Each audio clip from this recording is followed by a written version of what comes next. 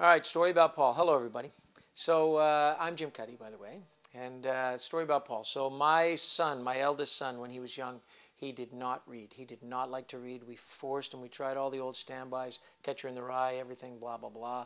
And he hated them, would not read. We were having a real problem with it. I had read King Lear and Logan in Overtime. So I thought, well, I'll give those a try. He likes hockey.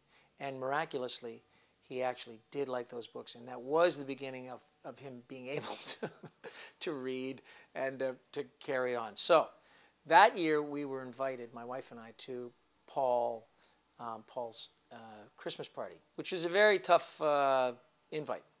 And a big party with two, Martin next door and Paul, the two houses. And we thought this was great. But we were really flushed from this success with our son. And when I went in, I think I overgushed on Paul. I overgushed about how amazing it was, the books and everything. And subsequently, we've never been invited back to the Christmas party. Now, it's weird, you know, like I've traveled in some of the same circles as Paul. This is about 10 years ago. Like not one single goddamn invitation in 10 years, okay? So anyway, I don't know how that goes. I mean, sure, you know, I'm happy to be doing this testimonial, but frankly, I'm still a little pissed at Paul. So what am I supposed to say, you know? Good luck, Paul. I'm glad glad you're having this night and people are looking after you. Actually, I'm kidding. You know that we've had lots of stuff since then.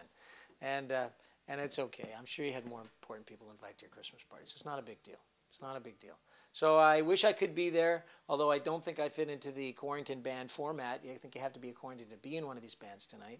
Sounds like a great night, and I wish I could be there. And, you know, all the best to you, Paul.